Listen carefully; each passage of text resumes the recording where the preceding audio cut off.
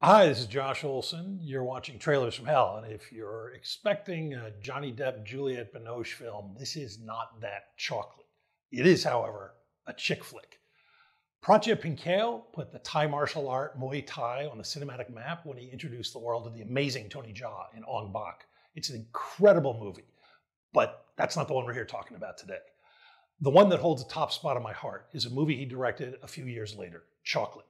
There's something about a movie that sounds like a comedy premise but isn't, that I just love. And boy, does this one fit that bill.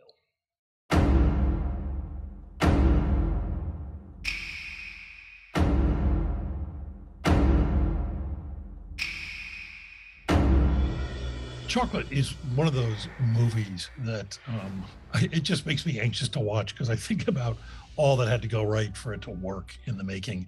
So much of it depends obviously on the amazing fight choreography and the script and the plausibility and great direction, but casting too, my God.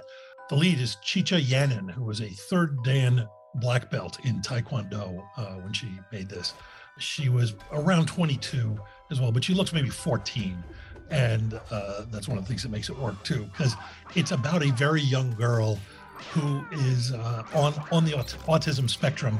And obviously it's a little cartoonish because her quote unquote autism power is she is able to replicate any of the martial arts that she sees, whether or not on TV, a la Bruce Lee, or in front of her in a fight. And her mother falls in with the mob, with some bad people in the mob, and she's got to protect her family.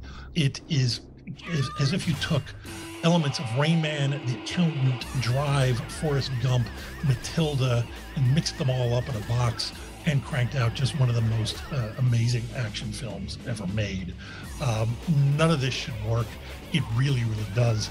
The final combat between her, let's just say another young person who's her match in terms of, say, special abilities, is both funny and heart-wrenching and emotionally compelling as well. It's just a terrific film, well worth your time, even if you're not a big martial arts fan.